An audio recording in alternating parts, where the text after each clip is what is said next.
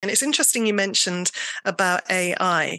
So many teachers are like terrified of AI, and yet it's just amazing.